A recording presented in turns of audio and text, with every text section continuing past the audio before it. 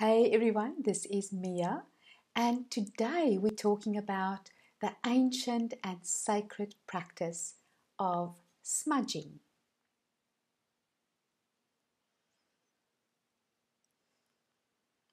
That is so beautiful.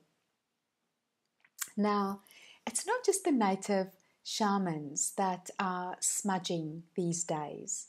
This beautiful ritual has caught on in many different circles and walks of life.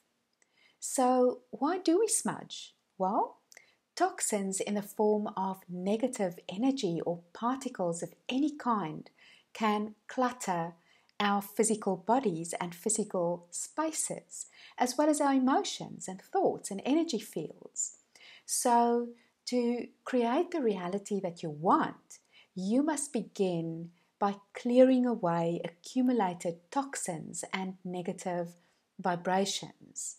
For example, if you've had an argument with someone in a particular room, you may find that the energy of discord in the room is so palpable. The air feels almost solid enough to cut with a knife. And sometimes the residual emotional energy of those harsh words remain in that space. And that's why you sometimes just don't feel good in certain places, because the vibrations of words and thoughts and emotions that occur within a space literally hang in the air and the physical surroundings. So that's where space clearing comes in, and you can do it in a variety of ways. You can clear space through your intention or through the use of specific spiritual tools such as crystals and bells and drums and rattles, but also through smudging herbs. The sacred act of burning herbs and incense can be used for a variety of purposes, but no matter the reason, it's a lovely and meaningful way to shift the energy of any space. Smudging has been used as a part of various ceremonies for centuries, from full moon rituals to medicine rituals, as well as house clearing, birth and death rituals, and even intention setting or manifestation exercises. There is something solemn and symbolic about setting something aflame, seeing the smoke rise and smelling the scent of the herbs. And then, of course, it's wonderful to know that you can clear negative vibrations and replace them with goodness and love. It's important to know that burning herbs or incense or resins activates the innate qualities stored within the plant's consciousness that are intended to clear out negativity or usher in sweetness. When you look at smudging from an elemental perspective, it is a holistic or self-contained ritual because it contains all 5 sacred elements. The herb itself represents the earth element. The flame clearly represents the fire element. The smoke itself represents the air element. And typically, the smudge stick is held over a conch shell like this beautiful one here. And that represents the water element. And of course, the 5th element is spirit, and that's arguably the most important aspect of any ritual because it is what gives meaning and purpose to our actions. Through the lens of nature-based spirituality, we can see why smudging is such an important and potent practice. It's thought to purify a space of negative vibrations, but it also invites light, love, and peace to reside there instead. The smoke travels through the air, neutralizing harmful energies and inviting those unhelpful frequencies to leave the area. And that's one of the reasons why opening a window or door is so important during a smudging ritual, not just for healthy ventilation.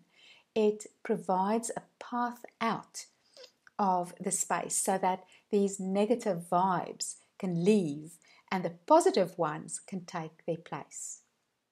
So without some kind of open passageway, you'll simply shift the energies around but won't be able to fully get rid of them. Depending on the area of the world and the spiritual tradition, there are many different plants and substances that are used for this kind of clearing ritual. Here are some of the most popular ones.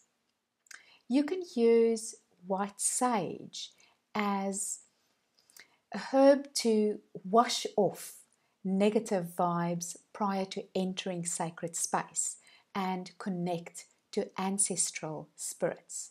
It was originally used in Native American traditions. And then you can use cedar to invoke the spirit of the cedar tree, wise, strong, and powerful. And it's typically used in rituals of protection. You can use sweetgrass, which brings the blessings of our Earth Mother, and it invites positive feminine energy into the space.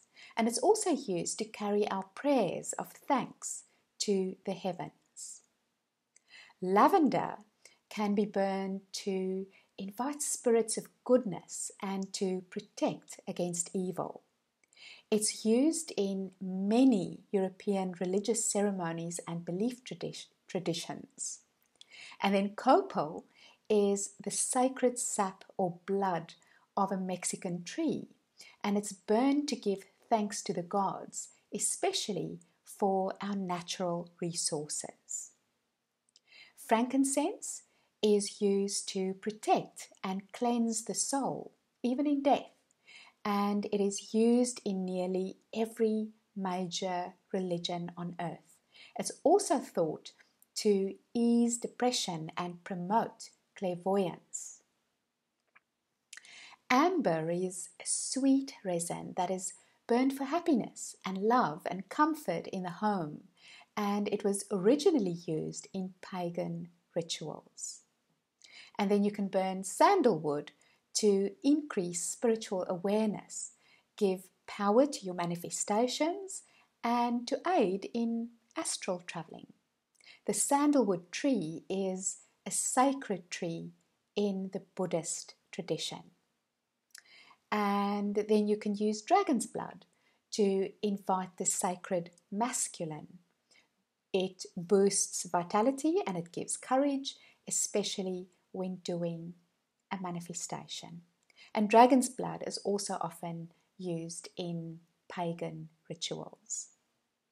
Now, even though these are the most common materials used in smudging practices, there are lots of ways to clear your space without using fire or creating smoke. This is helpful to know, especially for those with asthma or lung disease or other environmental sensitivities.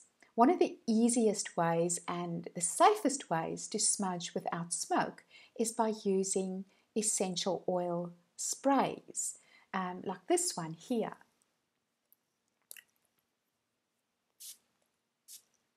Now this one has geranium, peppermint, true lavender and clove, and it smells absolutely divine. Many sacred plants can be found in essential oil form, so you can just mix it with either pure water or clear alcohol to create a cleansing mist. So just look for oils of lavender, sandalwood, frankincense, white sage, cedar, and any others that you love to make into a spray. You may also include crystals or other stones in your spray bottle for an extra boost. There are so many ways that you can incorporate the beautiful and sacred practice of smudging into your regular rituals. Just find the herbs, resins, and spices that resonate with you and start shifting your vibration. I hope that is helpful, and I hope that you will join us in the Soul Woman circles where we talk about things like smudging all the time, all kinds of sacred ritual and ceremonies. And you can go to soulwomancircles.com or the soulwomantribe.com. Thanks so much for listening, and I'll see you again soon.